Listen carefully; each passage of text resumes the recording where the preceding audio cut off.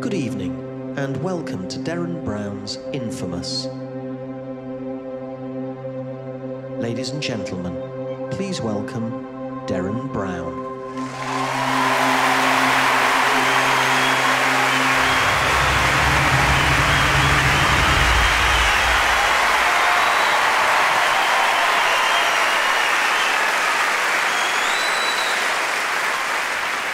We are all trapped inside our own heads, and our beliefs and understandings about the world are limited by that perspective.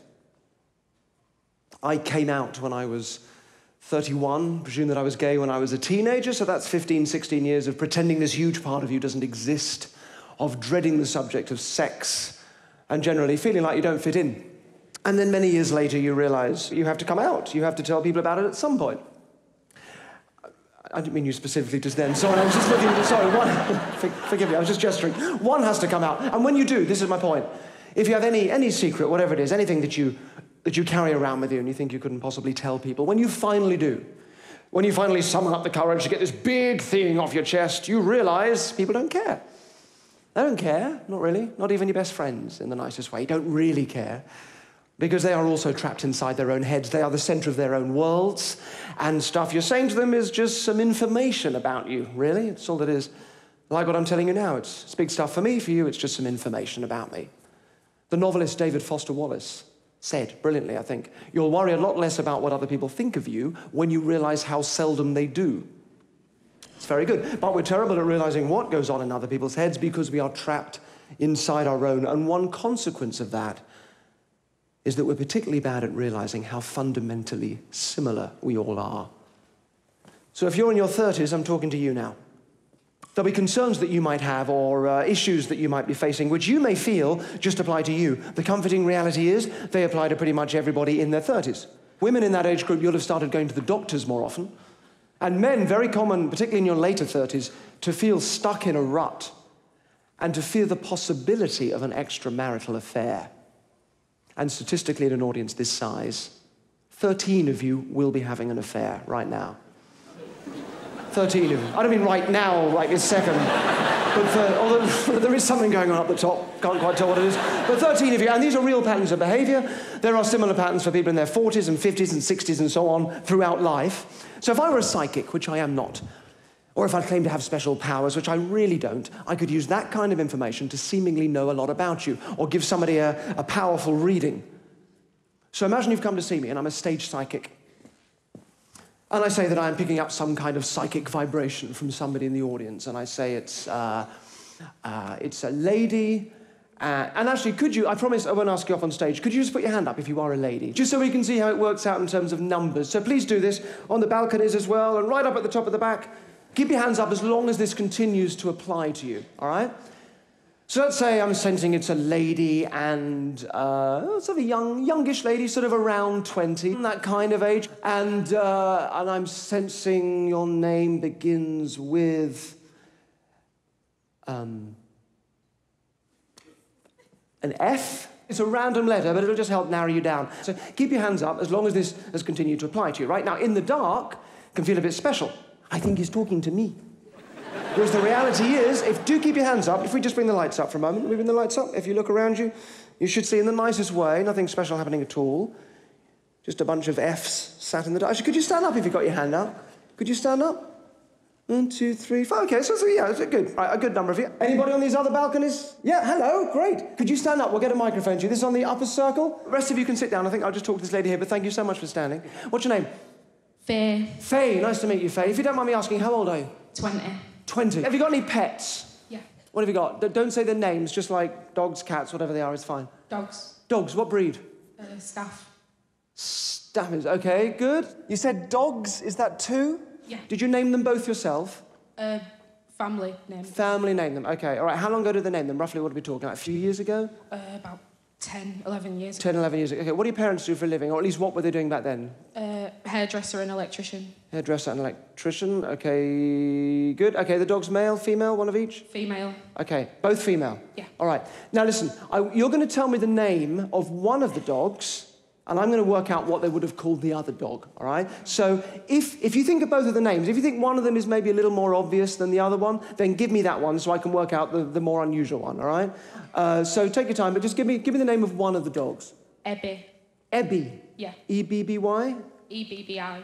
A-E-B-B-I. Maybe short for ebony? Is it a black dog? Okay, all right, good. So this will be the name of the other one. All right, and it's a female? Yeah. Okay, and they name both of them together. All right, just imagine you are calling this dog to you. Imagine you're calling the dog to you. All right, now as you do that, just keep repeating the name in your mind again and again. Now, the lips remain sort of quite relaxed, importantly, so we know there's no sort of plosive sounds or like P's or B's or anything that would bring the lips together. So keep repeating the names. No, it's also at the front of the mouth, so you've got like an N or a T, maybe, and I think we're starting with a S sound or a Z. Oh, there you go, careful. You don't need to say yes, that's okay. I'll work it out. I appreciate the help, just takes the challenge out of it somewhat. Oh, there you go, back up there again. So just keep repeating the name, just shout the name, nothing out loud, but in your mind, just shout the name, like you're screaming to this dog to come to you, right? Louder and louder until you are... Oh, no, they call it Xena. Xena with an X, like the princess... Yeah. Well, yeah, thank you very much indeed. Great, take a seat. Well done, thank you. So, thank you so much. So this is genuinely specific information, right? Not just things that would apply to everybody. So let's keep this really specific. Put your hands up now if you're a man aged between 28 and 35. Put your hands up. Keep them up if you are in the earning group 20 to 50K. And then keep them up if you've been in a relationship for at least 2 years. Otherwise, drop your hands. All right? Good. Okay, we get the lights up. Let's choose one of you. I'm going to choose from downstairs. So upstairs, you may drop your hands. I'll come to you in a moment. Let's keep your hands up downstairs. All right, wave your hands so I can see you, so I can see more clearly. Okay, all right. I want to get this over this side. So can somebody get it to somebody with a hand up? Doesn't have to be the person nearest you. Just take a look around you. Get it to somebody with a hand up. Okay, could you stand up for me, sir? There's a microphone there. Rest of you can drop your hands. Let me talk to this gentleman. All right, great. What's your name, sir? Nick. Nick. Okay, Nick. So we're going to go really specific, Nick. I want you to think of a word, an English word, ideally at least 4 letters, but it doesn't have to be. If you want to go shorter, that's up to you. But have you got something? Yep. Yeah? Okay. Now, whatever you're thinking of, Nick, is the first word that's just come into your head, and I've just stood you up in front of 2,000 people and asked you to do that. I don't want you going home later saying to yourself, he just put me on the spot, I didn't get a chance to think, I bet everyone just thinks of the same word. So right now, Nick, is when you change your mind again and again and again, so you don't have that excuse later on. All right? You can imagine, if you like, you're looking through a dictionary. Maybe you come across an unusual word, maybe not too unusual. Maybe that in itself would be quite predictable. Just take your time. Have a look through it. You've got 26 letters to look through. Take your time until you come across a word you're absolutely happy that I could not just rely on everybody thinking of. Have you got something in your mind now? Change your mind as many times as you like. Yes? Yeah, I'm happy. Okay, there's a guy with a pen and paper just there. 2 things, Nick. You're going to write this word down nice and large and clearly, please, because we are going to show it around. But, Nick, really importantly, don't let anybody see what you write. Stick it in the envelope when you're done. Thank you. So this is really specific, right? Even more specific than a pet's name. Which actually just reminds me of something. Let me just show you this briefly. Just while Nick's writing his word down. Can I get this to a lady on or near the aisle? Somewhere over here. So, lady on or near the aisle. Somebody, sorry. Just pass it around. Somebody's lady on or near the aisle. Thank you. Somebody stand up with it. Hello, what's your name, madam? Amanda. Amanda, nice to meet you. Do you have a mobile phone number? Do you know it off by heart? Yes. Yes, could you write it down for me? There's a guy with a pen and paper there. Gentlemen. That's how you do it. People waste so much time. Amanda, don't let anybody see. Just write it down, fold it up, put it in your pocket when you're done. I saw a psychic do this. I always go and see psychic shows when I can. This one was up above a pub, packed out with people in their 60s and 70s, which is maybe why this flew past them. But the psychic asked a lady to write down her mobile phone number, fold it up, put it in a pocket without anybody seeing. You doing that for me, Amanda? Is it out the way? Yep, lovely, thank you. And she said it was a test, that the spirits would be able to tell what the phone number was. Well, which is a bit odd, but, you know, it kind of made sense, so I was intrigued. So could you stay standing for me, Amanda, if you don't mind? Thank you. So just get that right out of the way in your pocket or something if you've got one. Thank you. So she, and obviously, you know, you try not to be judgmental or, you know, but you try and keep an open mind. But I swear to God, she goes, all right, love, I'm getting your grandma, she's coming through. Does actually sound like it now I've said that out loud. I'm getting your grandma, love. She's giving me a phone number as proof that she's coming through. All right, she's saying, she's giving me an O. She's saying there's an O at the start of the number. Is that right? Is that right, love? Yeah. Is there an O at the start? Thank you. Just passing it on, whatever comes through. She's saying... She was a right chatterbox, so she's given me another number. She's saying... Thanks. She's saying a 7. She's saying 07 at the start. Is that right? Yes. Is there an 07 at the start? Thank you very much. No, she's fading away now, love. She's fading away, Petal. But that's something you can take away with yourself. That's £40. You can sit yourself back down. Thank you. I swear it was pathetic. Sorry, thank you so much, Amanda. It was truly embarrassing. Did that give you enough time, Nick, to write your word down? It did, yes. Yes? Yes, it did. Yes? OK, have you put it in the envelope? Yes. Yes, good, because I also have an envelope.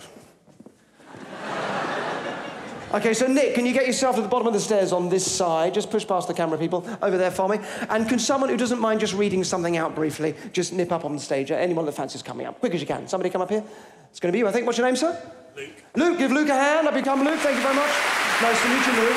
Can you take this off my back? Will you take it off my back? Thank you. Pull it off. Pull it, pull it, pull it. Come stand here. Come stand there for me, Nick. Just there. No, Luke, rather, Luke. Nick's over there. Right, Luke, just here. Could you take it out? There's a letter in there. If you take that out for me, I'm going to read this out, but your job is just to check over my shoulder that I'm not changing anything, all right? I'll take it out. Thank you so much. All right. Are you there, Nick? So, look, as I read this out, please, when it gets to the important bit, don't react. So, tonight on the 27th of March, that is tonight, at the Grand Theatre Leeds, that's where we are, I shall ask someone to think of a word. Oh, I did say a man aged between 28 and 35. You are, aren't you? Yes? And in the earning group, 20 to 50K? And in a long-term relationship? OK. The fact the weather has been cold and overcast today, so you start thinking more about inside sort of things, indoorsy things.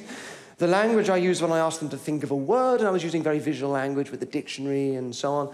The fact that I've stood them up, which means they'll be thinking under pressure, and I got you to change your mind again and again and again, which sort of increases that pressure and starts to kind of push them down certain avenues. All these and other subtle factors will combine to, hopefully, psychologically force the person to think of a particular word, which is film, all right? Film as in, as in movies or...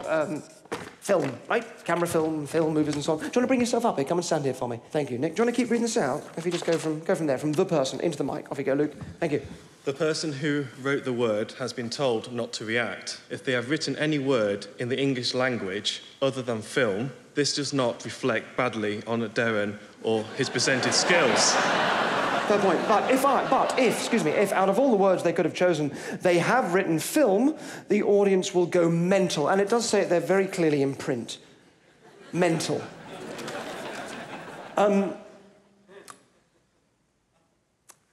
You've got this look like this hasn't worked, and I think I know why.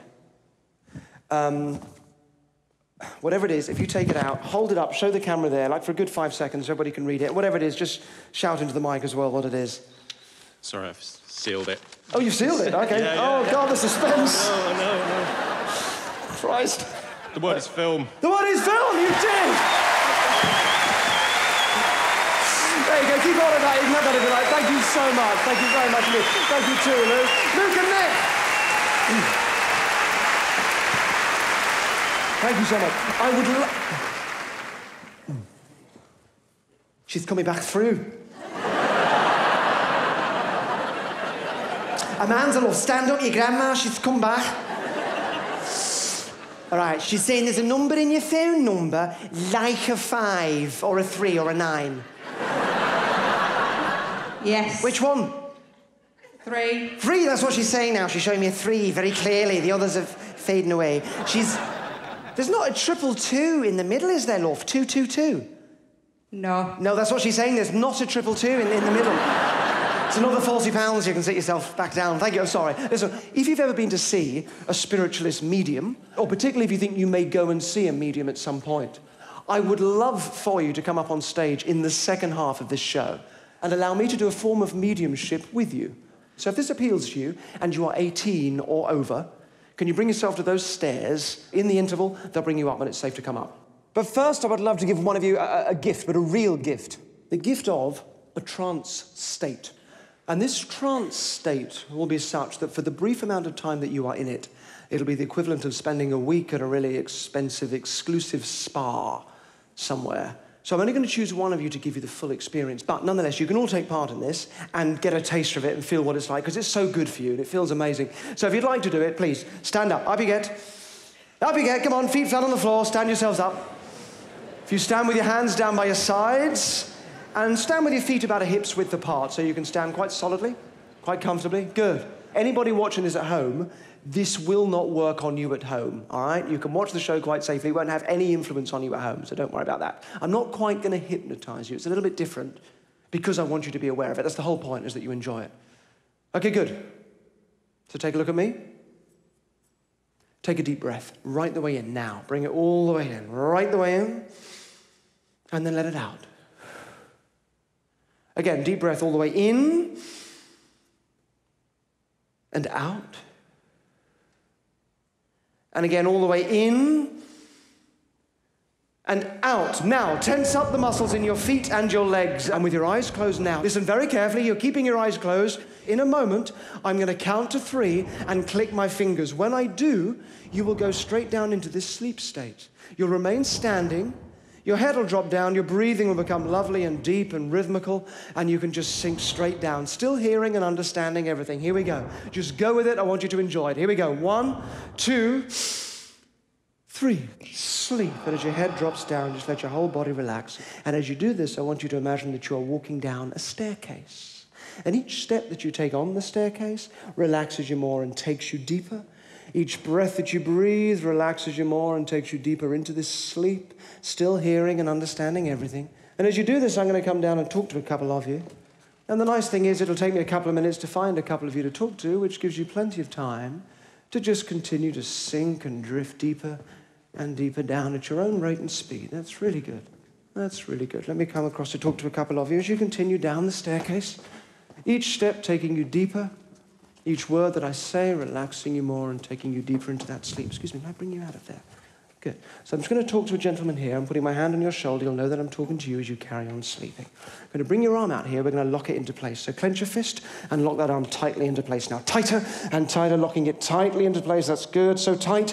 Now that when I take my hand away, it just carries on locking all on its own. Tighter and tighter into place. You see, the more you try to unlock it, the more it just keeps on locking. Tighter and tighter. That's good. Until I touch you on the hand again. And when I do, it'll be released. And as it comes down, you'll just sink and tumble and fall so deeply down into that sleep. Now, right the way down. I got you right the way deep and right the way sound asleep. Just drifting and sinking down. That's really good. Excellent. Very good. Thank you.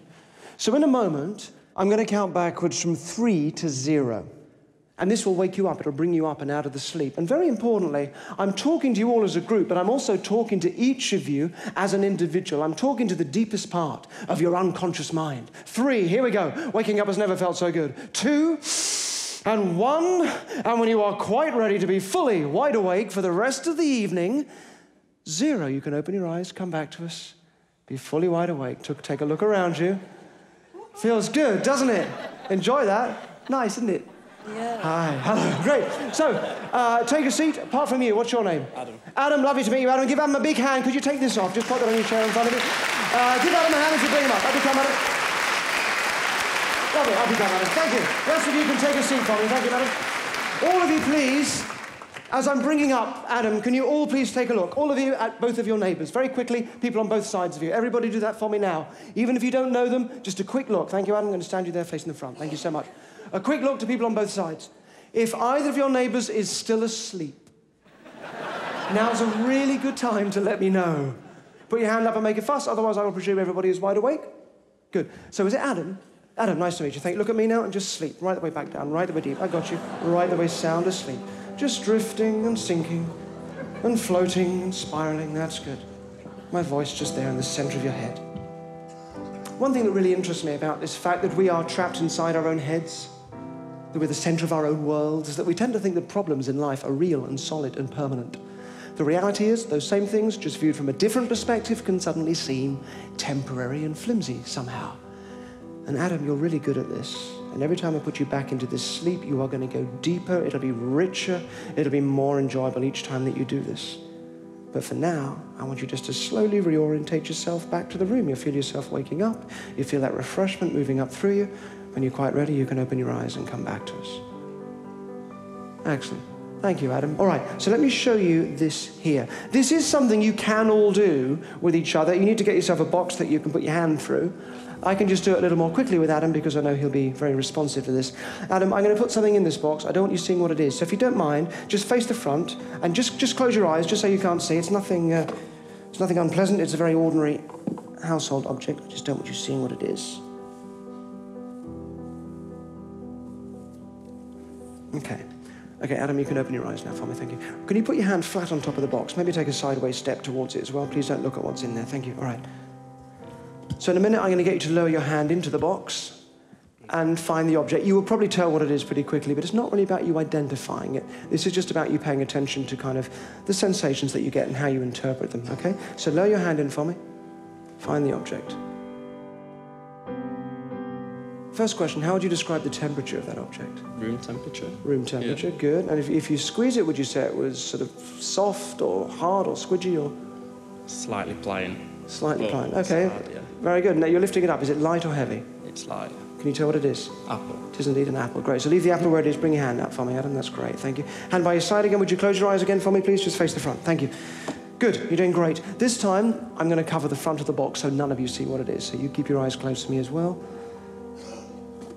Good. Give me just a moment. You're doing great, Adam. Okay, you can open your eyes for me. Hand on top of the box again. This time, we'll do it a little bit differently, and I would invite you to join in with this if you like. I want you to think of something in your life, Adam. I won't ask you what it is. Something that makes you feel, something that feels like it's big and getting on top of you at the moment. Feels like it's weighing you down. You think of something? Good. All right. Now, whatever you're thinking of, if you run it through in your mind like a sort of a movie, as you sort of think it through to get those feelings, you'll notice you make that movie screen up here. You make it big and on top of you, which is why it feels like that, all right? Now, if you shrink that down to the size of an iPad, and then bring that down here instead, and take a look at it there instead, Adam. Now watch the same thing, but on that little screen instead. No longer feels like it's getting on top of you, because now you're on top of it. Same thing, but a very different perspective. In fact, as you watch it there now, you can start to feel a real feeling of stability and confidence moving through you. Very different feeling as you watch it. And that can expand up into your chest and shoulders. That's good. It can feel really good as you start to feel like a giant, towering above this thing that used to feel like a problem. As you feel like a colossus towering above this stage. Good, solid and confident, that's good. Lower your hand into the box now and look at me, fingertips. All right, just with your fingertips, find the object, just very gently. Try and keep looking at me as you do this. Find it in the middle there. First question as you move your fingers along it is, what would you say it's made of? A guess. Metal. Metal, good. Now just get a sense of the shape of it, move your fingertips along it, perhaps you can tell what it is. What do you think? Spoon. A spoon. What sort of spoon, Adam? Tablespoon, silver spoon. Like a big one or a little one? Little one. Little like a teaspoon? Yeah, teaspoon, yeah. Teaspoon? Yeah. Great. Okay, you leave that teaspoon where it is. Then look at me. Just bring your hand out. Leave the teaspoon where it is. Bring your hand out of the box. Good. Excellent. Lovely. Face the front. Close your eyes again for me. Just close your eyes. I'll show you all the teaspoon that he was feeling. I just don't want you seeing, so do keep your eyes closed. As he was feeling confident, feeling like a giant, this was the teaspoon that he felt. All right? You're doing great. Just keep your eyes closed, me, Adam, but you are doing brilliantly. I'm going to cover the front of the box again so you can't see. I'll put one more thing in there. This is a slightly trickier object to get in, so give me just a moment with this one.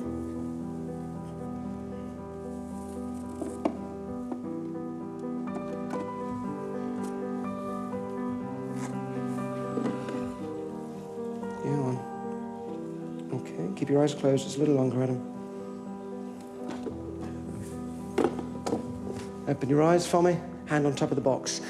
This time, you're going to think of something that makes you feel warm and safe and cozy. Anything you like in life. Could be a person or a place or a memory or something that makes you feel nice and warm and safe and cozy. You got something? Okay. Whatever you're picturing there, just bring that image in a little closer. Make the colours softer and fuzzier. That's lovely. Just keep that feeling there. And look at me again. Lower your hand into the box. Very gently this time. Absolute fingertips, all right? Absolute fingertips. Find the object. And then really gently, maybe let your hand move underneath it a little. Let it move onto your hand a little. Get a sense of, would you say it's light or heavy? What would you say now? Light. Again? Light. Light, very good. Now, a more complicated shape this time, Adam. So take your time with it. You might be able to get a sense of what it is. If you take your time and feel the shape of it and the contours, what do you think it is? Glove. A glove? Yeah. What sort of glove? Like a woolly glove or a leather glove or a... A woolly glove. A little louder, please. A woolly glove. A woolly glove, great. You leave that woolly glove where it is then, please. Bring your hand out for me. Bring your hand out, very gently let it... Good, lovely. Hands by your sides. Close your eyes again for me. Thank you, and I'll show you all the woolly glove that he was feeling. I just don't want you seeing again. So, perhaps we can get that. So thank you. Could you take that for me? Lovely. Great, thank you. Open your eyes, face the front for me. Good. Clearly an odd reaction for you, I realise. Thank you. Clearly they were seeing something there that you weren't seeing. I realise that. But I'm sure your friends will explain to you what happened when you join them again. Come forward for me. Point is, you're very good at this, Adam, right? And I'd like to give you this trance state as a gift. But this is going to happen in the interval. Is that all right? Oh, yeah. Who are you with here tonight? My mum and my sister. Your mum and your sister. Okay. What's your mum's name? Christine. Christine. All right. I might talk to her in a moment. Have you got a mobile phone on you at the moment? I do. Okay. I'm going to take that for a moment. Yeah. I will give it to your mum in just a second as well. Thank you. All right. Could you sit yourself up here for me? You happy to do this in the interval? Yeah. Yeah. Great. Lovely. Okay. We'll look after your mum and sister. We'll get them a drink as well. We'll make sure they're taken care of. Just swing your legs around for me. And then lay back as well. So we'll check the pillows in the right place and you're comfortable and just get yourself comfy. All right? And put your legs out. And good. Now sit yourself straight back up. Happy get. Lovely. So,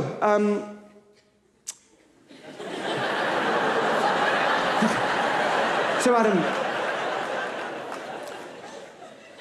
this trance state now we're going to do, it only exists for your benefit. It's the only reason for doing this. This is a completely private and personal thing for you now. Bring your finger up for me like this.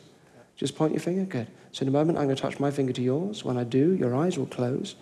You'll go back into this trance state, and your trance journey will begin. Are you ready? Good. I'll see you on the other side.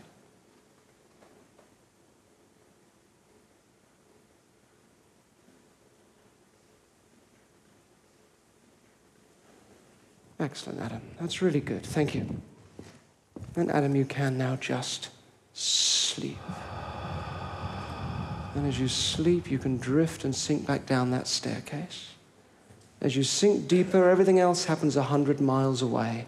And just to make sure that your experience is really kept quite separate and private and detached, we're placing a sort of cocoon around you, just to make sure that your experience is kept quite separate as you sink deeper and deeper down into that trance state. And everything else happens 100 miles away as you continue down that staircase. That's really good.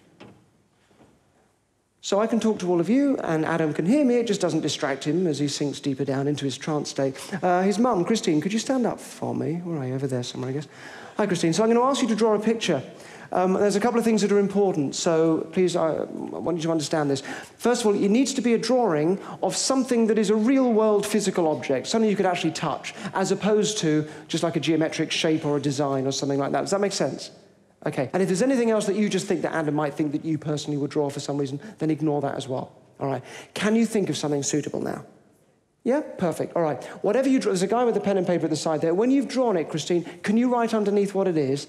Then you won't worry about how accurately you've drawn it as well. So write what it is, but don't let anybody see, including the guy with the pen and paper and none of the cameramen or anything like that either. When you've done it, remember, write underneath what it is and then seal it in an envelope. You should have an envelope there as well. Thank you, Christine. If you can go and do that for me now. Thank you. So while Christine's doing that, let me explain what's going to happen next.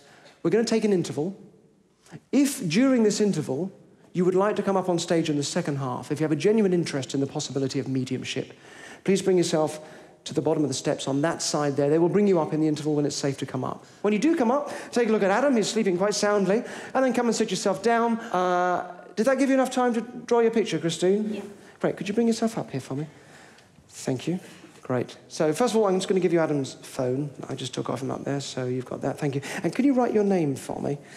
In big letters, you can lean on this if you like, but just right where you've sealed it, right across that join, so you know it can't now be tampered with, right across the join. Thank you, Christine. Lovely, thank you. I'll put that there.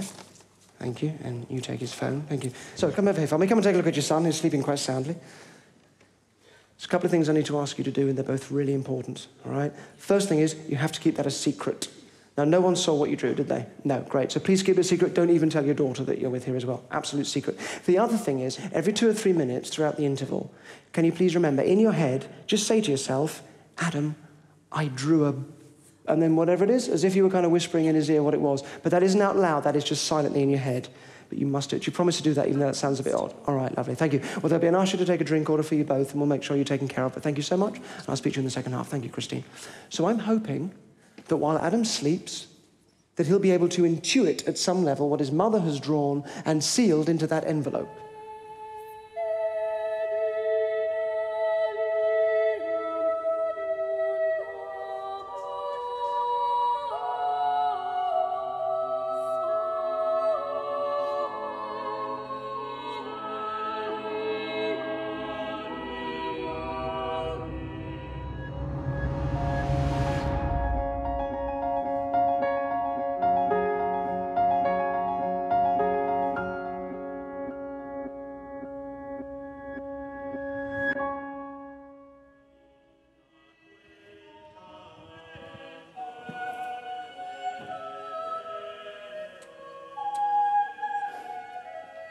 That's really good, Adam. You can just continue to sink and drift down, even more deeply into the sleep, as you find yourself now in a beautiful garden. And as you lay on the grass, and as you feel the warmth of the grass beneath you, and then the fresh air as the breeze blows through the garden, keeping the temperature to the perfect level. And as you do this, I'm going to bring your hands up onto your chest, which will actually help you sleep even more deeply. So I'm going to bring them up here as you continue to sleep. Good. Thank you. Excellent. Just need to get to your stomach, so I'm just going to roll your t-shirt up a little as you sleep. I'm just going to bring this up here and tuck it in. Good. Thank you. Thank you.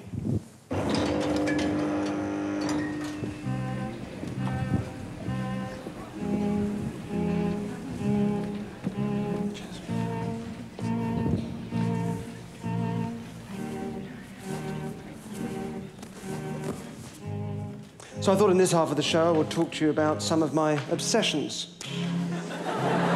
10 years ago, my father called me up to tell me he'd been diagnosed with cancer. And it turned out to be an early form of cancer. It was quite treatable, and 10 years later, he's fine. But at the time, I was quite shaken up by it. And I spoke to a few friends about it. And one girl that I spoke to, that I knew, said, you should take him to see the homeopath that my mum saw when she had cancer. He completely cured it. And I thought, a couple of things. First of all, I thought, yeah, your mum also had 6 months of chemotherapy, which you've just edited out of that story, but okay. And secondly, I know about things like homeopathy because they do interest me. There have been dozens of systematic reviews of all of the hundreds of tests that have been done on homeopathy over the years, proper tests. And we do know now for a fact that it doesn't work. We know that. The results are actually very clear, quite unambiguous. It doesn't work. It doesn't have any real effect. And I tried to nicely explain this to her, and she said, well, it is your dad, though. You could afford to be a bit more open-minded. Open-minded.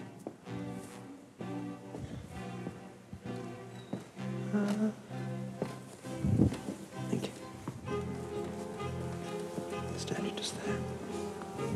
Thank you. Stay still. Hold your hands out. Lovely.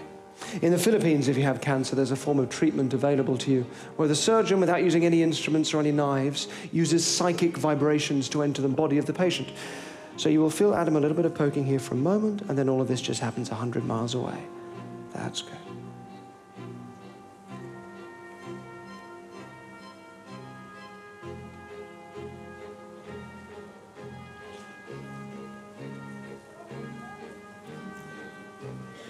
And removes from inside any cancerous tumors or demonized parts.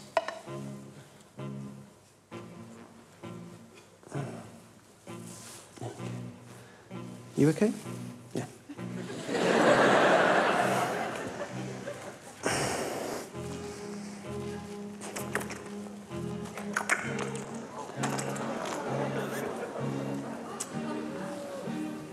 Thank you. Would you sit yourself back down again? Thank you. Of course, it's a conjuring trick. It's a really ugly scam called psychic surgery. And sometimes, rather like with homeopathy, sometimes people do get better, surprisingly, either because they were just going to get better anyway, or because of the placebo effect, which just means that for some people with low-level conditions, their belief that this is actually going to help is enough to create a genuine improvement, which is great for those people. But clearly not the same as saying that this is an effective treatment or something that you'd want to use instead of medicine that does actually stand up to testing, let alone anything, sadly, that's ever going to help cancer. But hey, got to be open-minded.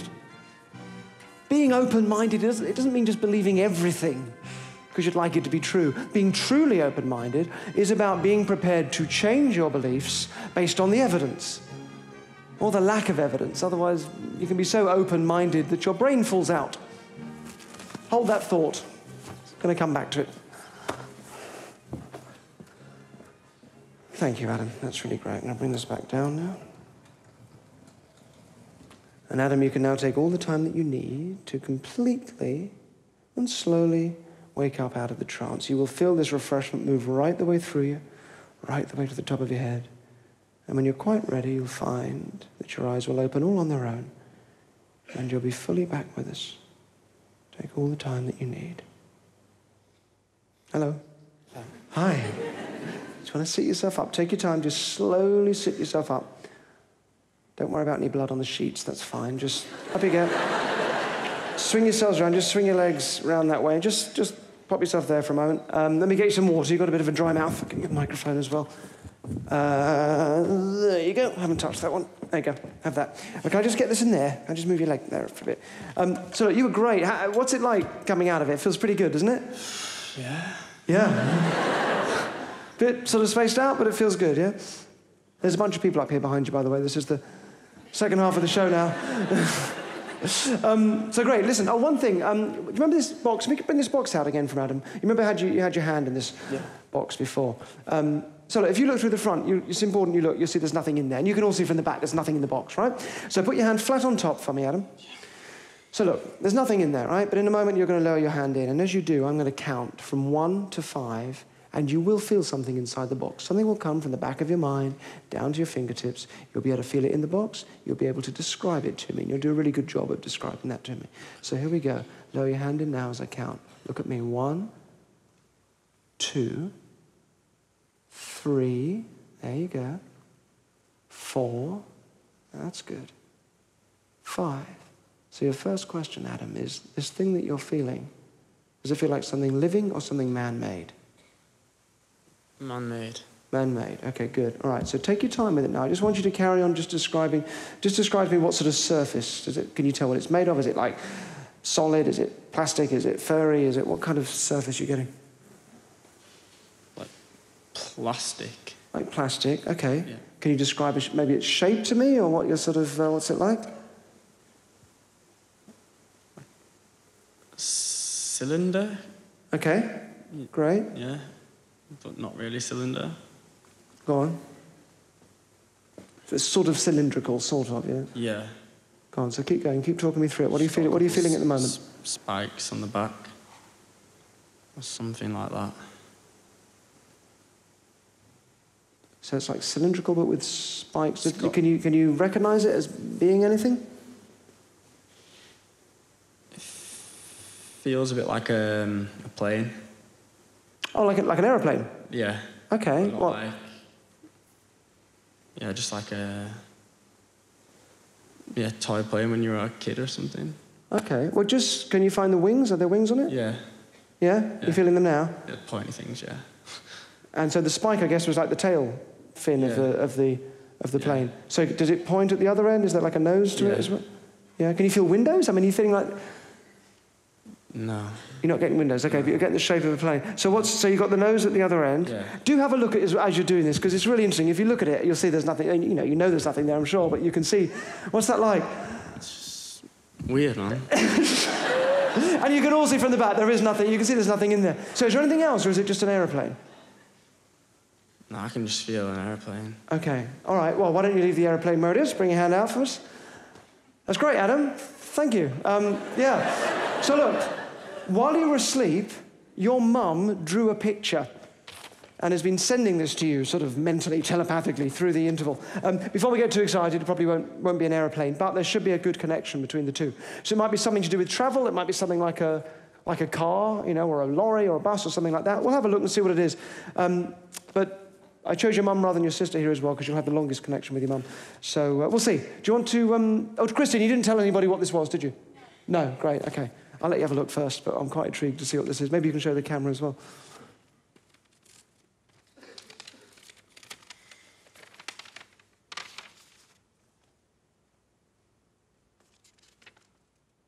Ooh, Wow, that is absolutely spot on. Well done. Let me just show the camera again. That is an aeroplane. I'll show you back there as well. That is definitely an aeroplane. Thank you, Adam and Christine. Thank you both. It's really good. Mind how you go. Thank you so much.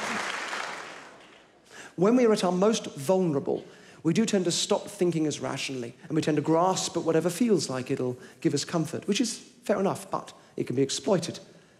And there was a really important point, first put forward in the 18th century by a philosopher called David Hume, who said, extraordinary claims demand extraordinary evidence.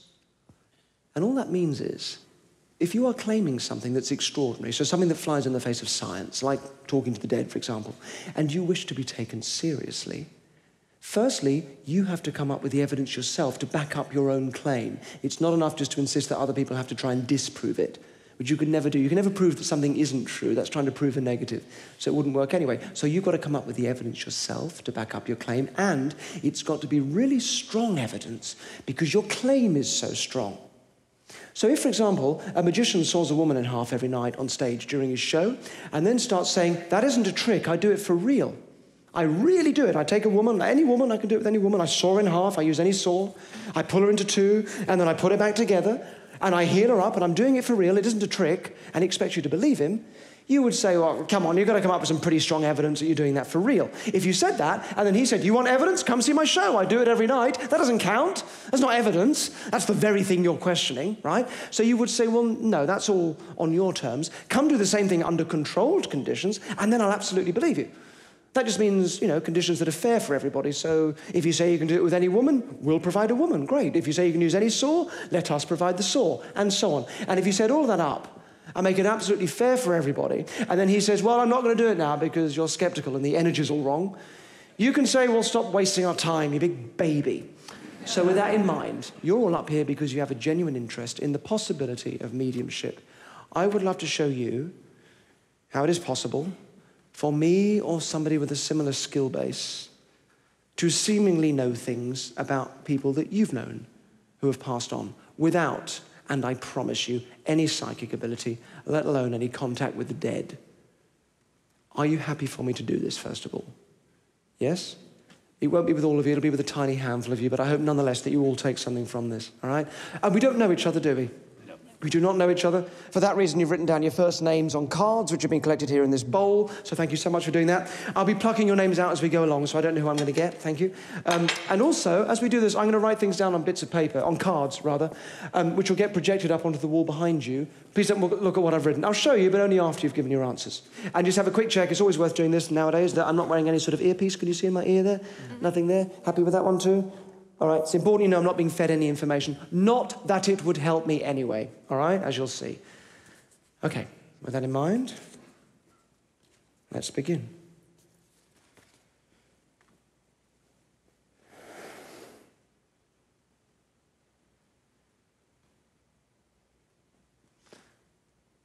There is a lady stood on the stairs at the moment. About halfway up, she's got her hand on the railing. She's wearing like a pinky blue jumper with a V-neck, probably in her 50s, maybe. I'm going to ask her to come down.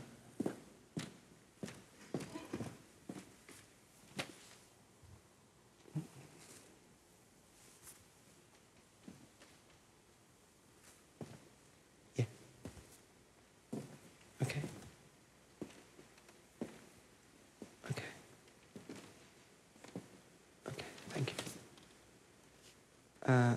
She says she's coming through. She's coming through for a lady with a name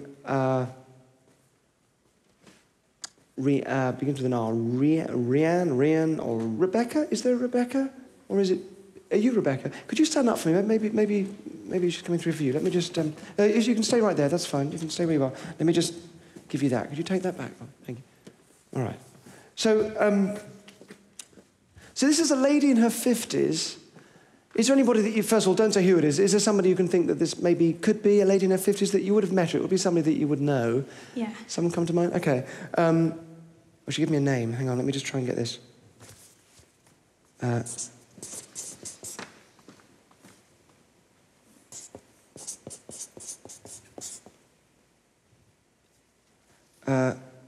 I'm guessing she might have been perhaps, I don't know, maybe grandmother or something like that, or, yeah. Do you know, what was your grandma's name? Lillian. Again? Lillian. Lillian.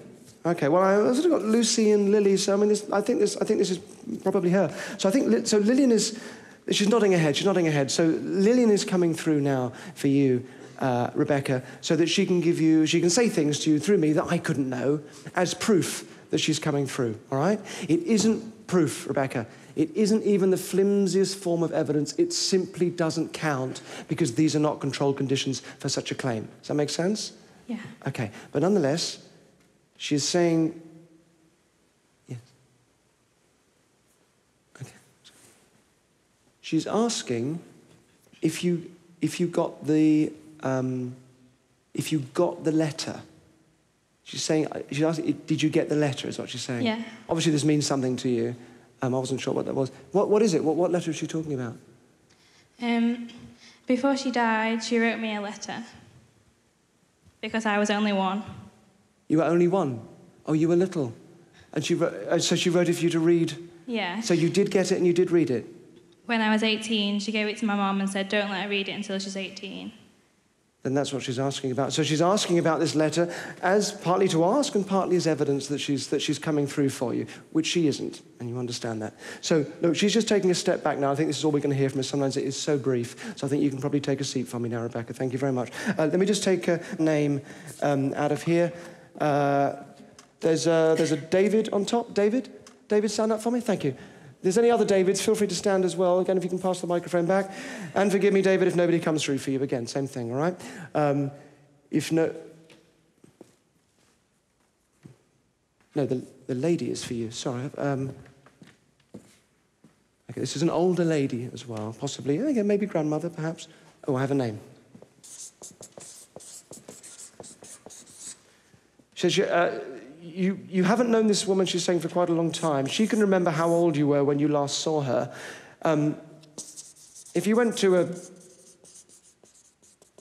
did go to a medium, is there anybody you would hope would come through for you? My grandma. Your grandma. Do you know how old you were when you last saw her? About 12. About 12. What was her name? Evelyn. Evelyn. We have her here, right? She's right here.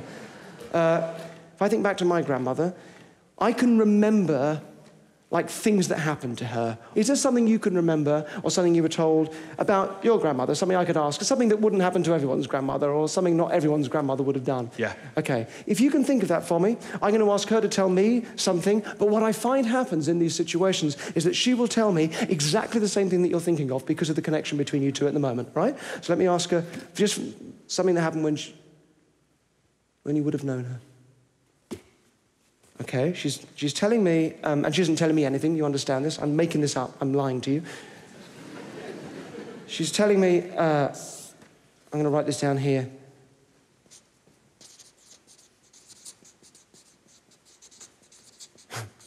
Okay, slow down a second, 1 second. Hang on, I'm just going to, hang on a minute. Don't look behind you because it's up on the wall, but don't look, right? I'm just going to ask her for a bit more information about this. Got it, okay.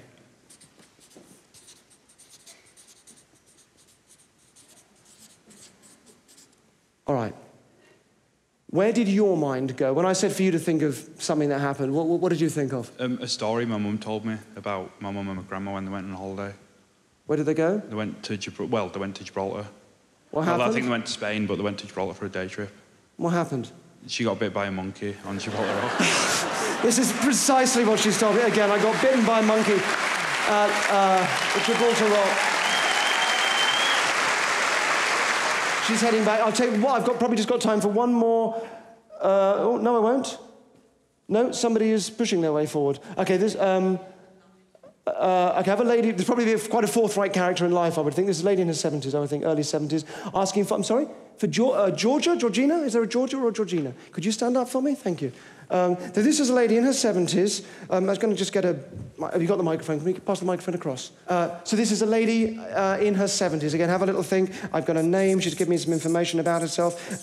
She says, could this be grandmother as well, you're thinking? Yeah. She's got... How old... You may not know. Do you know how old your grandma was when she died? I think she was 72. And her name? Doris. Doris, okay. Again, we have her here, which we don't, all right? Is there something...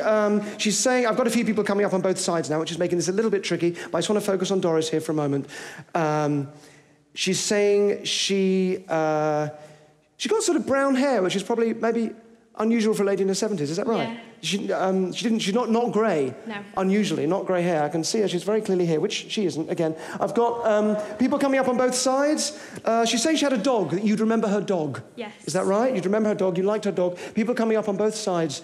I've got a lot of people. I think anybody now that any of you were hoping to contact, I now have coming up on stage.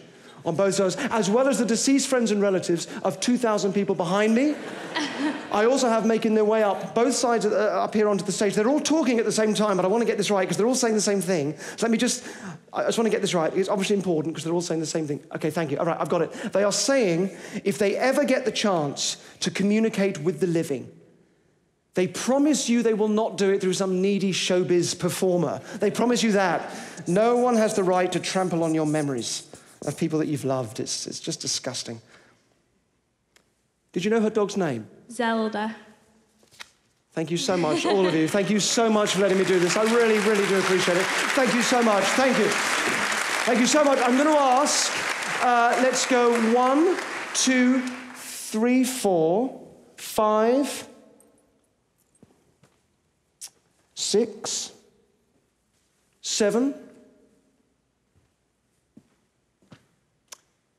8, 9. 8, 9. Can you 9 just stand yourselves down here? And can the rest of you head back? Thank you so very much for letting me do that. Please give them a hand as they go back. Thank you so much. What's your name? Emma. Nice to meet you, Emma. And you are? Johnny. Emma and Johnny, let's go. Johnny, can you stand behind that table there for me? Thank you so much. Can the rest of you just gather around me here? I just need you to check something, and it's so important. I know I've said this once, but I want you to check again that I'm not wearing any kind of earpiece. Stick your fingers in, have a proper look. Go on. Have a proper look. Go on. Oh, you're actually doing that. People don't normally bother. Yeah. Go on, stick your fingers in, have a proper look. It's so important you know now that what's happening, that I'm doing for real, right? I'm not being fed any information. 2 years ago, I started a memorization project in anticipation of the finale of this show. I memorized 2 iconic works of British fiction.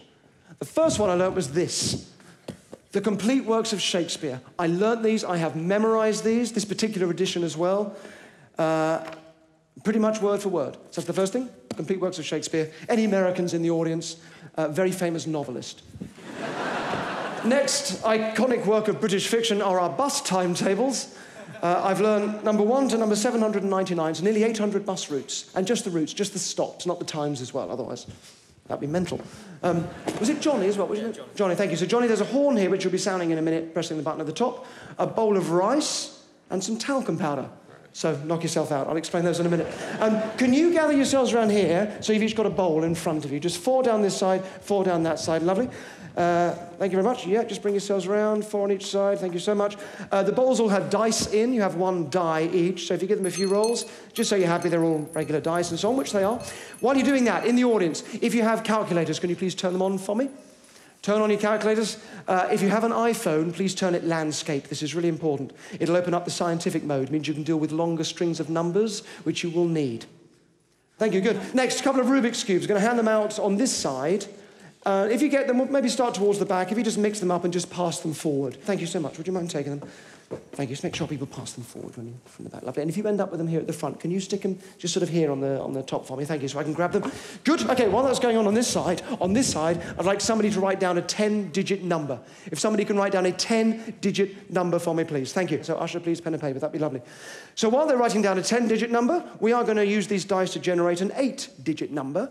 So basically, we'll roll them in a minute again, and I'll take a line down this side and then back up this side. So at the moment, it would go 3, 2, 2, 5, 1, 2, 5, 2 would be our 8-digit number. So pick them up for me. We're going to roll them again. This time when we roll them, though, I'm going to write whatever we get on this board up here, and you have to write this number. You have to put this number into your calculators. So get ready to type in this next 8-digit number, all right? So go on, give them one more roll. Take whatever we get this time. So the first one is 4, yes? So 4. The next one? 6. 6. Next? 3. 3. 2. 2. 6. 6. Make sure you're typing these in. 4. 4. 2. 2. 2. Is it 2, 2 at the end? You're both 2. Yeah, lovely. 2, 2. All right, so make sure you got that. 4, 6, 3, 2, 6, 4, 2, 2. Make sure you have that typed in. Brilliant. You've generated a random 8-digit number. You've done it perfectly. You may now head back and watch the rest of the show from your seats. But thank you so much. Please give them a hand. That way, if you don't mind, our random number generators. Okay, here we go. When I was at secondary school, I was a member of the music school gang, also known as the Puff Gang, less charitably by the rest of the school. And around this sort of age, so kind of like sort of 15, 16, that kind of age, I thought that I was, really, this is sort of 15, 16. Is that the Rubik's Cube's back? It is, thank you so much. Hang on, Rubik's Cubes are back. Thank you. All right, good. Thank you for that. Yes, good, lovely. So, around that age, 15, 16, I thought that I was, / really wanted to be, Ren McCormack. Any of you know Ren McCormack? Ren McCormack was the Kevin Bacon character in the film Footloose. It was very popular at the time. It's kind of how I saw myself at that age. This kind of infamous outsider figure, earning the respect of his peers through the gift of dance. And here I am at the age of 15, rocking the sateen trousers. Hope you enjoy them. And I did have a nickname at school as well. It wasn't Ren or Footloose or anything. It was quite simply Dick Brain. Was my nickname as well. Thank you for laughing and bring it all back. And I was called Dick Brain because I could do things like a Rubik's Cube behind my back and mental maths tricks and human calculator stuff and that sort of thing. So I thought I would show you how I earned the title Dick Brain at school. So, Johnny, can you pick up the horn for me? In a minute, you are going to sound that horn. It's the button on the top. When you do, a countdown will start. So I normally do this in 10 minutes, but I'm going to try tonight to do it in 9.5, just to kind of beat my own record. The last minute will come up as a countdown on the back wall. When that countdown reaches 0, that is the end of the show. All right, there's no encore. There's no, it just finishes. That's the final moment of the show, and that gets to 0. And I think we have everything in place. The Rubik's Cubes are back. Thank you for doing that. We have a number generated by the dice. Hopefully now someone's got a 10-digit number they're hanging on to, and Johnny has the horn. Good. Okay. When I give you the signal, in a minute, nice and loud and clear.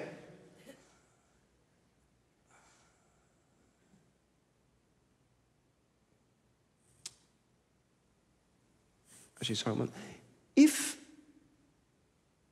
Or a lot of you will still be at school, or college, university even, if you are a bit of a dick brain, or you just made to feel like one every day when you go in, can I just promise you that all of those really cool kids, the sporty cool guys and the skinny pretty girls, all grow up to have the most boring adult lives and jobs, because they never had to forge their own path when they were younger. They never had to find their own way when they were little. And if you are having to do that now, it is tough. But I promise you, you grow up to have the most brilliant and creative adult life. Yeah? Who ever heard of a musician or an artist who just fitted in really easily at school? Nobody. So dick brains unite. Yes?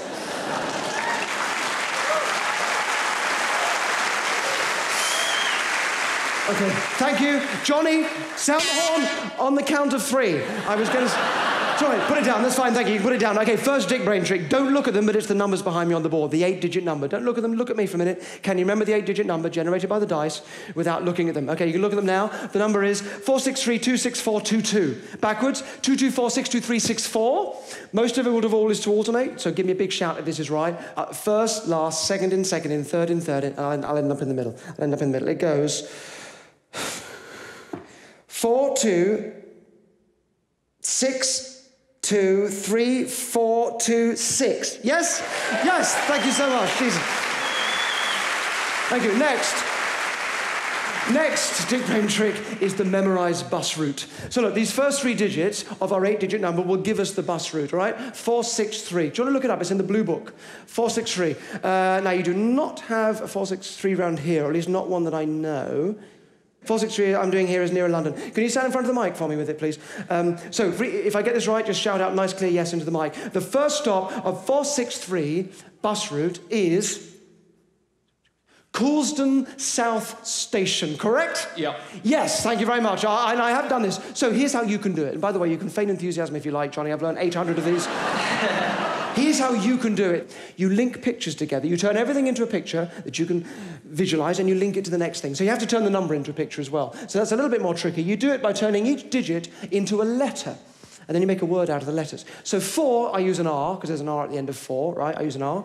6, I use a P, because it looks a bit like a P sort of on its side, like a P. And 3, I use an M, because it looks like a 3 on its side, right? So you've got RPM. You make a picture from that, either by adding vowel sounds to make a word, or I just use a record player, because it's RPMs, right? So my image that gives me the first bus stop is a record player, but as it's going round, it's making a fan move. It's sort of operating a fan that is cooling.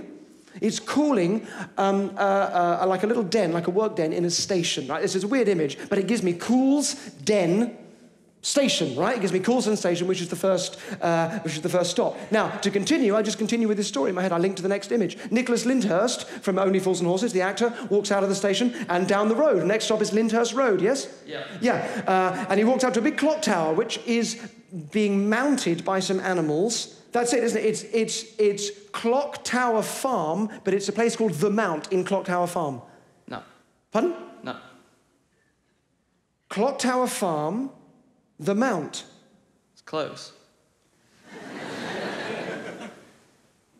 Clock Tower Farm, The Mount. That is what it is. What does it say? Clock House Farm. Clock House Farm, The Mount. All right, sorry, okay. All right, then he goes up to it and he paints it green. Woodcote Green is the next stop. Yep. Yep, I'm just going to rattle through these now. Shout yes for each one that's right, okay? It goes Wallington Station, Forecourt. Yep. Wallington Green. Yep. Beddington Church. Yep. Beddington Asda. Yep. Beddington Lane, Jessop's Way. Yep. Mitcham East Station. Yep.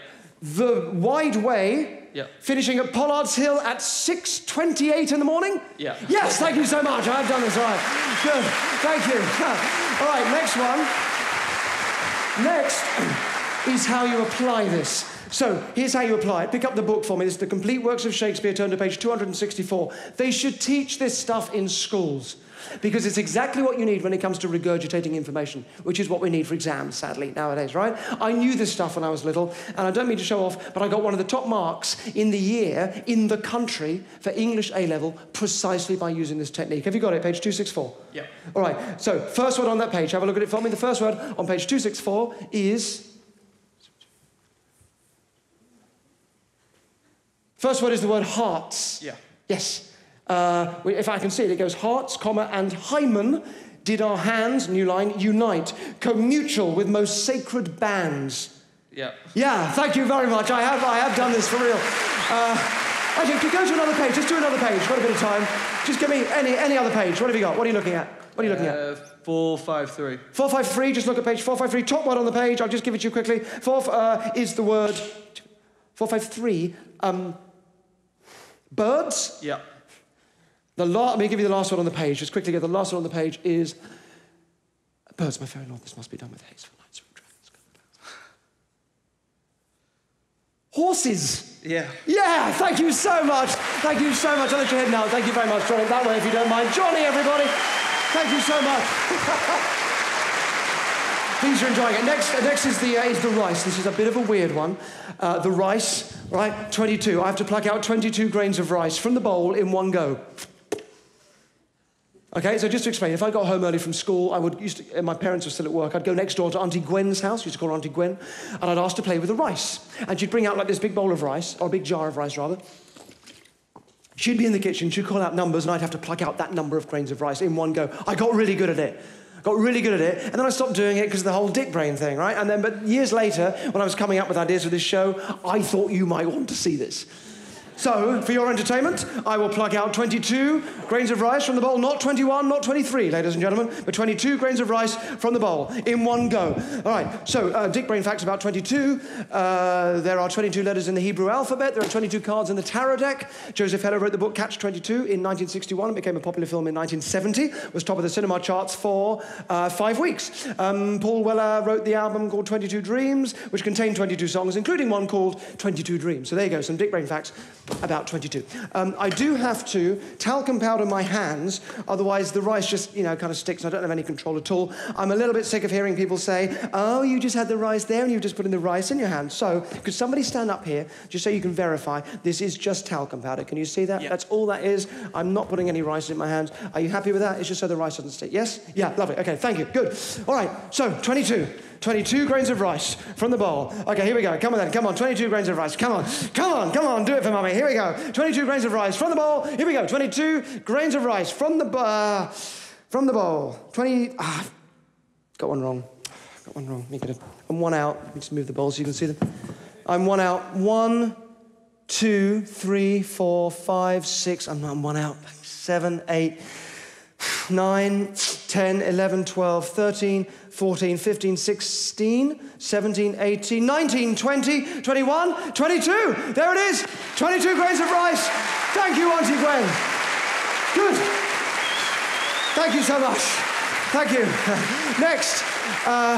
Next is the human calculator. Human calculator, adding up numbers faster or as fast in my dick brain as you can on a calculator. Somebody got a 10-digit number now. Is there an usher with that person? Can you give me a wave if you've got a torch? Lovely. Hopefully you've got a microphone as well. So can this person, you're going to call out your 10-digit number in a moment. Now, you all have this number in your calculators, 463-26422.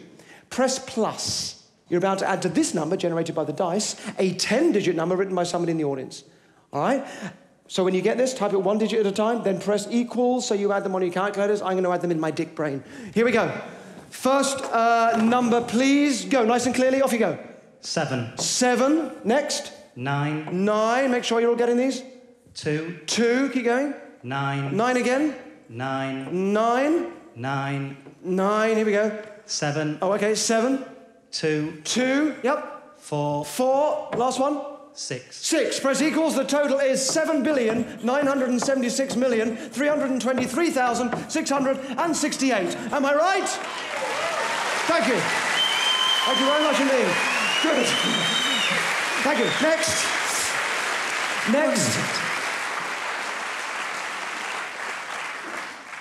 I just run out of time. I did the extra page in the book. That's my fault. Okay, I was showing off. No, I can't do 2 Rubik's Cubes behind my back in a minute, so I will do 1 Rubik's Cube. Maybe not this one. I'll do the other one. Whoever did these is a fucking sociopath, you can tell. Okay, but behind my back, all right? Behind my back there. Here we go. Behind my back. 1 Rubik's Cube behind the back. Here we go. Went to see Derren Brown. 30 seconds. How was he? Yeah, he was all right. What was his big finale? He did a Rubik's Cube. What a dick brain. Yes, he was, actually. It's funny you should say that. 1 red cross there, green cross at the bottom, L shape there, 20. Red L shape, that's it. Done. Yes? Yes?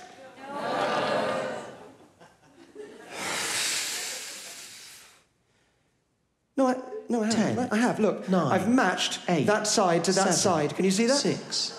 5. And I've matched that 4, side to that side, 3, and that side to that 2, side, and that side to that side, and those two match there, and those two match there. That's how a dick brain does a Rubik's Cube. I'm a dick brain. I'm Derren Brown. Good night.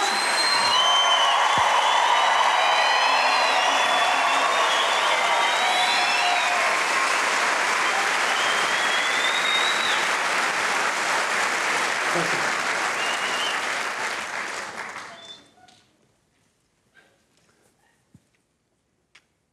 She's coming back through. Amanda, love, stand up, grab the microphone, love. Your grandma, she's come back for the end of the show, so I need a nice clear yes or no from you, right? It's going to be loud and clear. She's saying, I need a yes or no from you. Your phone number, is it... Oh. Is your phone number, is it... Oh, is your phone number 07976 323668? Yes. Yeah, fuck me, I'm real. Good night.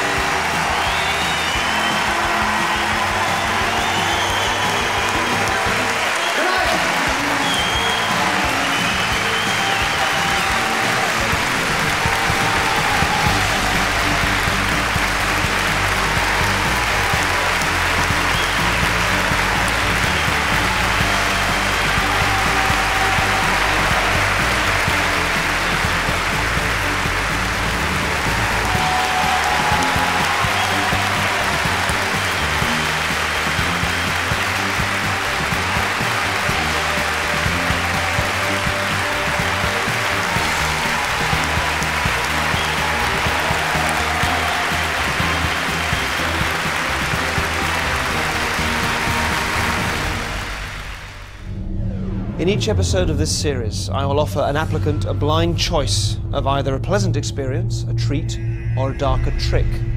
They won't know which one they've chosen, and they may not know how or when it will happen to them. All the applicants responded to advertisements. These are the 6 people that I've selected. They just don't know it yet. Welcome to Trick or Treat.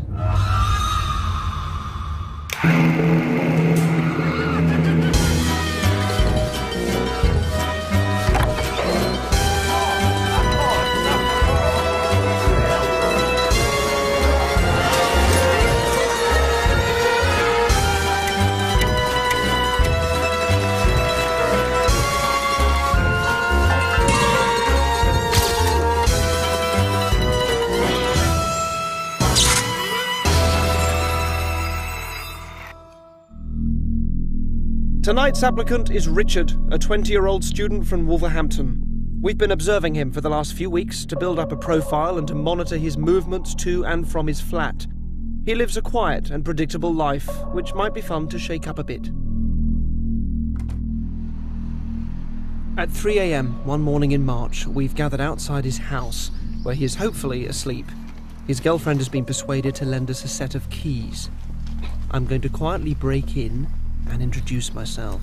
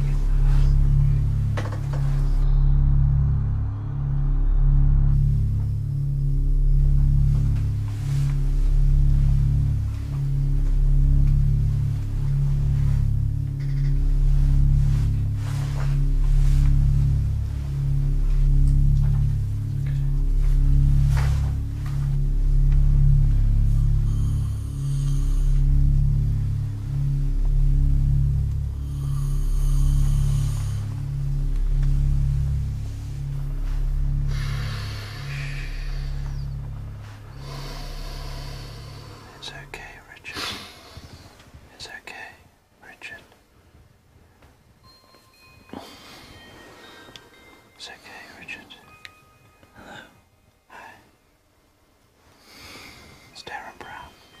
Nice to meet you. You too. You volunteered to be part of the show a while back. Do you remember? Yeah? Okay. We'd like to use you in the show. I need to explain to you how the show works. Okay. Alright? Yeah. What you do is you choose a card. One of two cards. And the card will either say trick, or the card will say treat. If you pick the card that says treat, then what happens to you will be something nice. If you pick the one that says trick, it won't be. Okay. Okay? You won't know which one you've picked. You happy to play? Okay. You're going to sign this.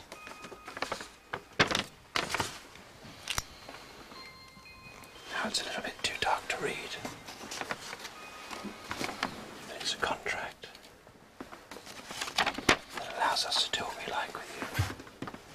You need to sign that along the bottom there. I'll hold that for you.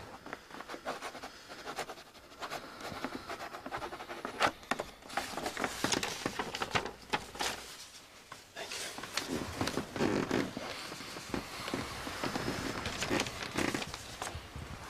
Choose one of the two cards, Richard.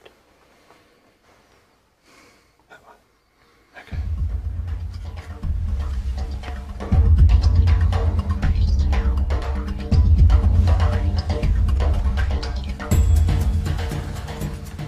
Thank you. Let yourself go back to sleep. For Richard's trick, I'm going to have him collapse asleep in London and wake up 1,500 miles away in Morocco with no explanation. And for that, I'll need his passport. He will have no memory of the journey or of any time having passed.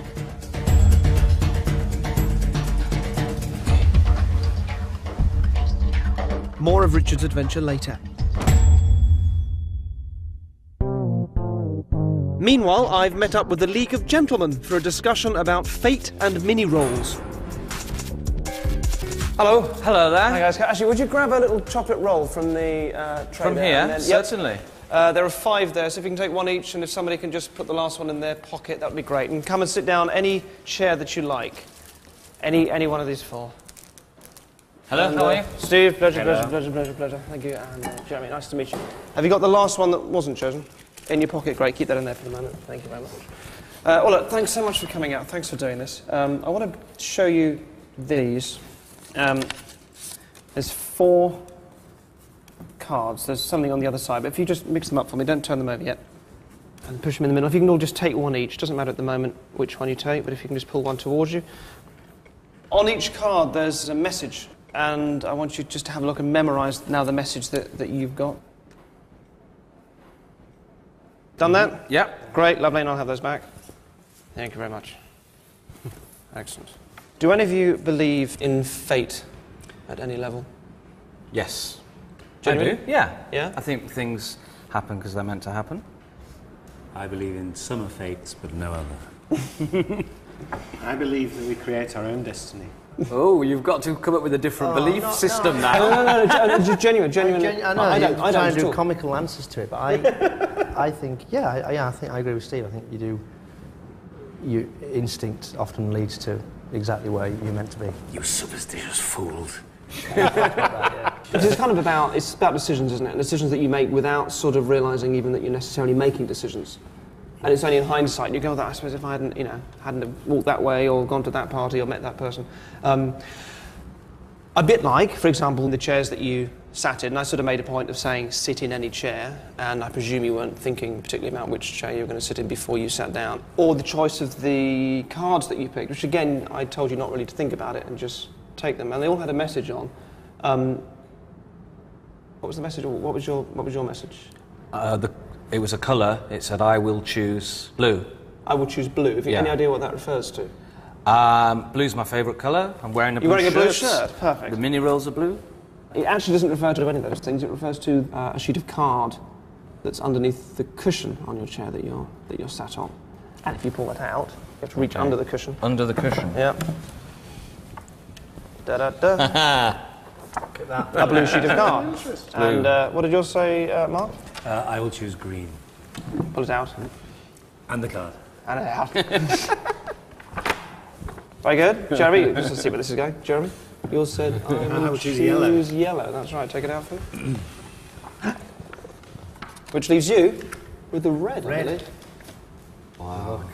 Excellent. So you see what I mean. And they're kind of decisions that aren't important, but you make them without thinking about it. And this is kind of an area that I find interesting. And it's also the good or bad consequences that you can avoid, or things that you never knew would have happened had you made different decisions. And this, for me, this goes back to, and this is why the chocolates actually do play a role.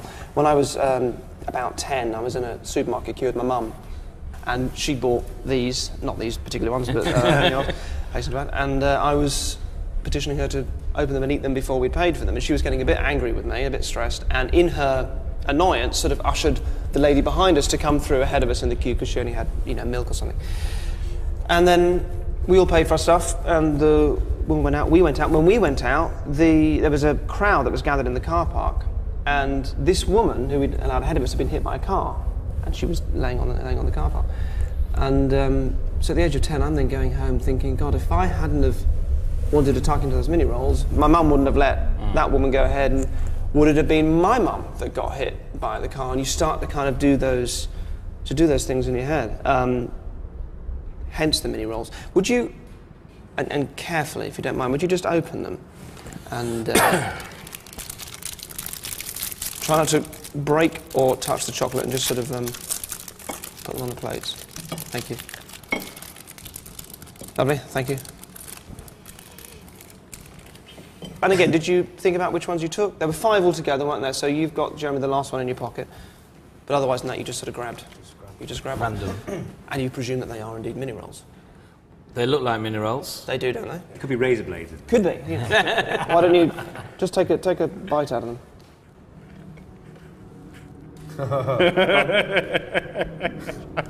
Go on. Nice big bite. Nothing wrong with them. Take a bite? Nice. Jeremy, you just take a larger bite. There's a fish hook inside. Oh. Oh. What's that? What is that in there? What is something in there? It's not. No, it's just sponge and cream. It's just the way he was eating it. He made it look like it was... Jeremy. Look at this mess. Yeah. No, that's fine. That's great. No, that's what I was hoping for. Excellent. So the last one, there was one left. You put one in your pocket, didn't you? Did you pull that out? Now look, you need to really carefully, Jeremy, just undo that, and just so we don't confuse them. Just pass me your plates. Get rid of that. Get that out of the way. Okay. Okay, just on there? All right.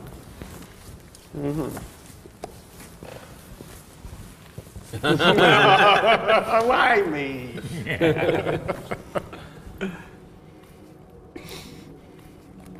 So look, before you do this, and do be careful, but you did just take any one. Yes. I would suggest you just take hold of the edges of it and just... Which way? Towards you? Yeah, either way, really. Just do be careful. It's a gas. And again, I'd go a little bit further in. Careful. Look. Oh, Jesus. Dirty. Just, Get it out with those. It is a razor blade, is it? It is. Jesus. Send it back. Wow. There it is, look. Oh my yeah, that's God. what I was hoping it would be the one you didn't. Thank you for coming on. Thank you. That, pleasure. And For Mark, saving our so lives. You're shaky. And Rhys. Thank you. Thank you. Thanks very much. That was literally just pick any one, wasn't it? It was. There was no compulsion. There was no shenanigans. No, totally random. We walked in a random order, chose random chocolates, sat down in random chairs, so... And also, you'd have ended up with two and you just picked... One. No, I could have changed my mind at the last minute. And all sealed up and then within it. That's the thing. How do you get it in there? Well, how do you get it in there? Don't know. I mean, and what? It's slightly irresponsible. Derren Brown Bakery. I knew it. Since Richard picked the trick card, I now have license to shake up his regulated world. He's going to wake up in Marrakesh, somewhat outside his comfort zone, and this journey starts here. He's catching an early train to Waterloo, and we know he needs to get some passport photos urgently, so we're hoping he'll take the bait and step into the fake photo booth that we've set up. All the cameras are hidden.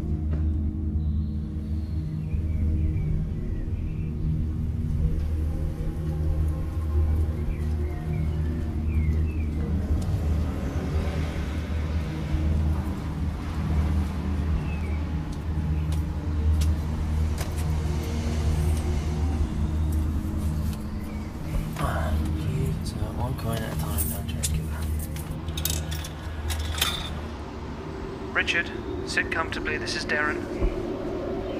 Just allowing your eyes to close. Really relax. Really relax. They're going to come and give you a hand. Just allowing your eyes to close. They're moving and come and give you a hand. Just allowing on your own.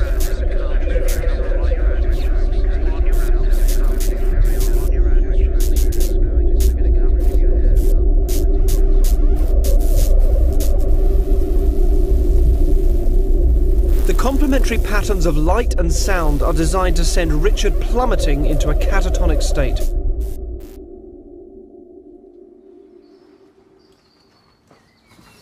Okay, let's get the van, let's get in there.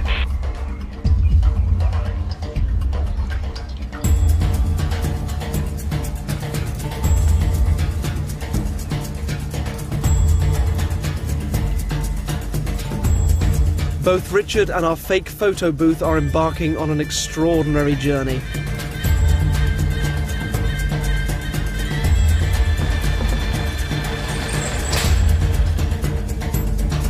Now, I don't know how long he will remain asleep for, but for the first half hour or so, I talk gently to him to keep him in this state.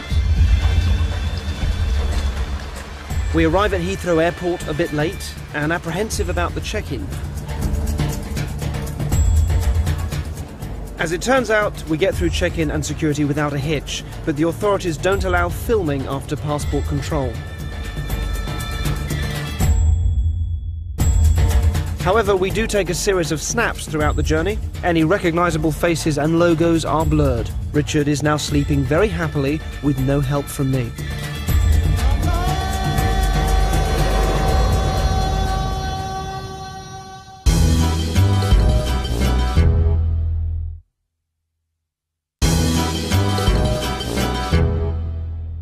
In America's New York, I use my award-winning powers to plant a word in the slightly smaller American brain without anybody knowing how. Guys, you're free for a couple of minutes. Do you want to come and do this? Sure. It's a kind of a mind-reading sort of experiment. I need you to call somebody that you know. Okay. All right? Does your cell phone have a speakerphone? It does? Excellent. Good. Do you want to get someone on? Is there someone you can call you think will be in? Right. What's this person's name? Joe. Okay. Well, if Joe isn't in, we can try someone else.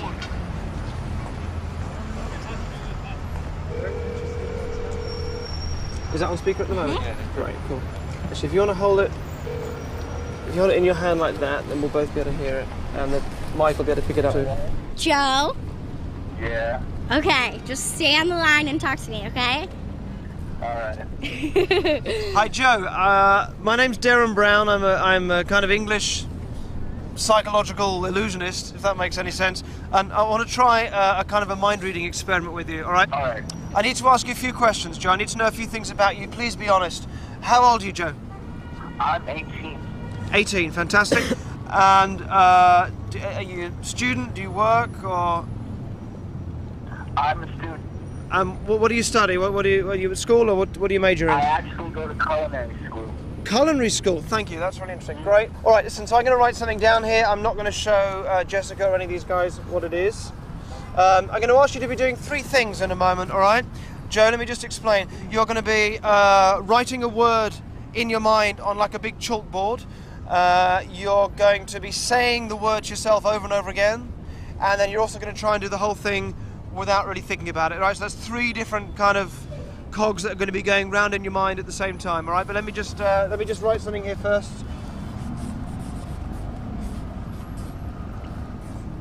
Okay. Okay, cool. Joe, I need you to imagine that you are, 6 years old back in elementary school, all right? And imagine you're picking up a piece of chalk. Okay. Then you're going to start writing a word very large and clear on this chalkboard, and then just tell me when you're done. All right, I'm done. You're happy that was a free choice of word, yeah? Yeah. Yep. Absolutely. See, I've written something here, and you won't be able to see what I've written, but hopefully you'll be able to tell by Jessica's reaction as to whether it's at all close. What was the word that you wrote? Bicycle. Bicycle. Yeah. Not bad! You wrote tricycle, yeah? I was one wheel out, tricycle. Thank you, Joe. Thanks for your help. Thank you very much. Cool. Thanks, Joe. I thought he was going to be completely wrong and it'd be like a complete sham, but then you got tricycle. I'm pretty amazed, actually. I think he's psychic. Like, there's no other explanation for it, because how else would he know it?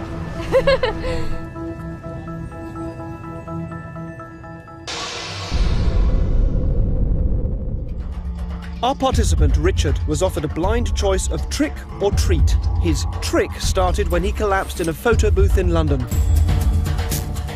Although he doesn't know it, he and that photo booth have travelled 1,429 miles and are now in Marrakesh. He has been asleep for 13 hours, but when he awakes, not a second will have passed in his mind.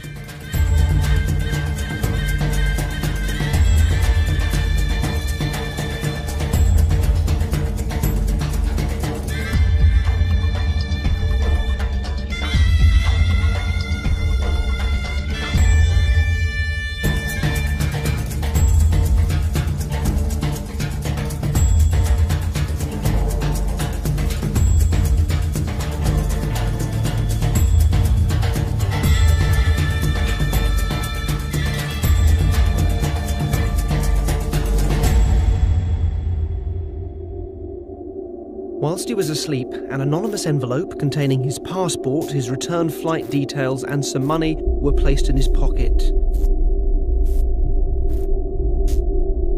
After a long and bizarre journey, which for him has simply never happened, Richard is about to receive his wake-up call. All cameras are very well hidden.